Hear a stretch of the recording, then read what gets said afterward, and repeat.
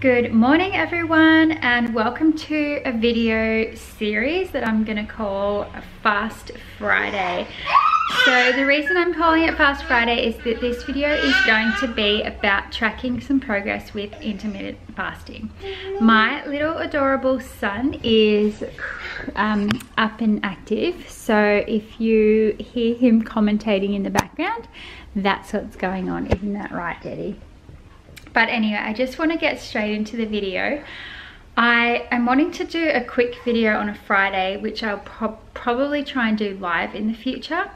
I want to do it one take unedited because it's something that I won't have time to do, spend a lot of time on every week.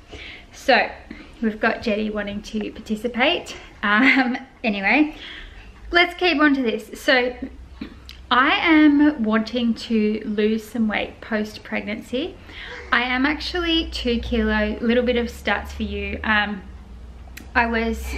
My happy weight is 64 kilos, which is where I feel good. I feel like I like how I look in clothes and whatnot. Before I fell pregnant, I was 72 kilos, so higher than I would have liked to be, obviously. I got up to 96 kilos in pregnancy, and after pregnancy lost all that without doing much at all. Breastfeeding definitely helped. I've walked quite a lot with Jet in the pram, but I haven't gone on any long-lasting diets. I have tried a few times to write some programs for myself that were with predetermined like calorie amounts, to control that way, and I did lose a little weight, but I found that I was unable to stick to it long term. Oh, okay, yep, that's fine. So I'm wanting to, so at the moment I'm 70 kilos, which is 2 kilos less than I was before I fell pregnant, so that's fine and everything, but I would like to get down to closer to 64 before starting to try for another baby, which will be sometime this year. I have been trying to do this for quite some time, but I'm just not really getting anywhere. One of the things that I really struggle with personally is emotional eating, and it can be any emotion. It can be stress, it can be happiness, it can be boredom. Like, there's no sort of limit. I just really like food, and I think particularly as a mum at home, sometimes struggling with a little bit of like repetition in the day, or tiredness as well. It's really tempting to reach for quick sugar fixes and like carbs and stuff. So that probably hasn't been helping me. So getting to the point, what I'm trying to say, oh yeah, emotional eating. So that's a real tricky one for me, and I think when I've tried to do the programs where I pre-write what I'm eating, even if I sort of build in a little treat, it doesn't help me. I'm too tempted, and I think that the temptation kind of sets me up for failure. So I need to try something. I need to try something new. With weight loss, different things work for different people. Back in the day when I was early 20s, I had some success with the calorie counting model, eating basically the same type of thing every day, and I was running 5 days a week, and that really helped me to lose weight when I came back from living in London, similar weight to what I am now. Over a period of 6 months, I gradually lost that weight, so it was really good sustainable weight loss. But I just feel like where I am in my life right now, which is 10 years later, that type of thing, it's not really working for me. Now I know that a good model might be to look at portion sizes and servings of like proteins, carbs, fats, and whatnot, and that sounds fabulous.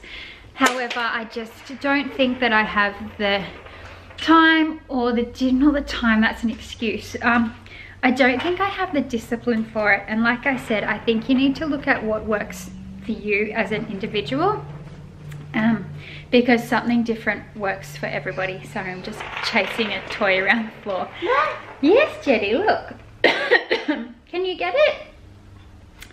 So what I'm going to try is intermittent fasting. Now, I have tried this in the past and it did work for me for weight loss, and I feel like it's the type of thing that is reasonably easy to do. I haven't done it up until now in this process because I have been breastfeeding and I just didn't really want to mess around with supply or anything like that.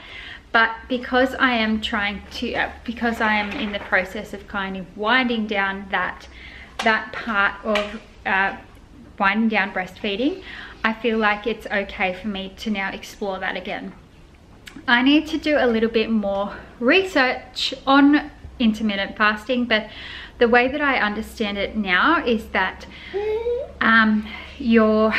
by lessening the gap of time in which you're eating. So for example, for me, I would push back the time till my first meal until 12 o'clock, say, and so skip breakfast and any snacking in between. And so I guess during that time, I guess your body's using okay, Jed, I'll get it for you. Your body's using a different source of fuel for energy. So I guess it's burning. Here you go, darling. Here you go. Good boy. What was I saying? Oh yeah, so I guess your body's burning, I don't know, fat, something else for fuel. The other thing that I've read about intermittent fasting is that it sort of allows your body to focus on other healing. So your body isn't focused on digestion, it's then becomes focused on, I guess, doing other repairs or things in the body so that it can have different health properties besides potential weight loss. So with the actual weight loss, this is just me talking from a relatively low level of understanding, so don't take my word for it. I need to read up on this.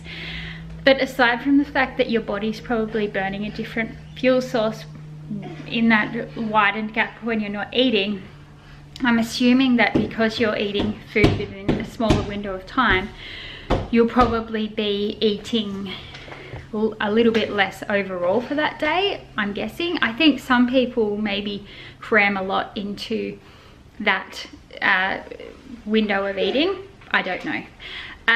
So I know for me, because I have been doing a bit of emotional eating, in the morning after I have a healthy breakfast, there might be some unhealthy snacking between breakfast and lunch. So that's only going to be a good thing for me to cut that out. So here's what I'm thinking. I'm thinking of trying Monday, Wednesday, Friday as intermittent fasting days. So to stop eating around, we'll be finished dinner by about 6:30, I guess, and then to start eating again the next day at midday when I'll sit down and have lunch with Jed.